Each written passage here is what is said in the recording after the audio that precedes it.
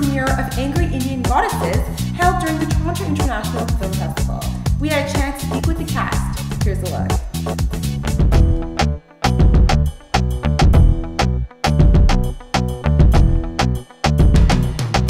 So talk to us a little bit about your film, Angry Indian Godesses. Well, Angry Indian Godesses is India's first female buddy film. It addresses a lot of interesting issues, but it's a totally breezy, entertaining film. And how does it feel being premiering here in North America at the festival? God, this is my first international worldwide premiere.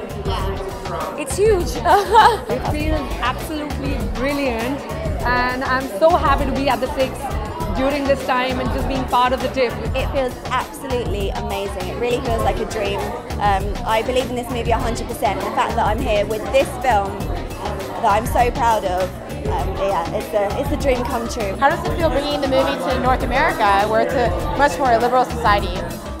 I'm really happy here, especially in Toronto, because I started my career here with a film called Samsara, and my earlier film was here, so to come back with Angry Indian Godesses at Elgin, this beautiful theatre, and to North America is really, really great. Talk to us a little bit about the symbolism of the name, Angry Indian Godesses.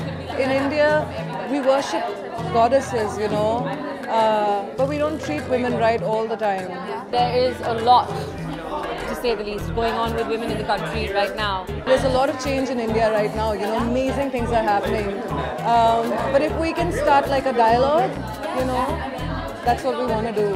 There are many different levels of problems. Some are serious, some are not so serious. Maybe some people might say quite trivial things to the more sort of serious underlying issues which really do need to be talked about. Some could be just as simple as that they smoke a cigarette or drink a glass of wine. They'll be judged, so they are scared to do that. Others are even more serious, to step out in the night.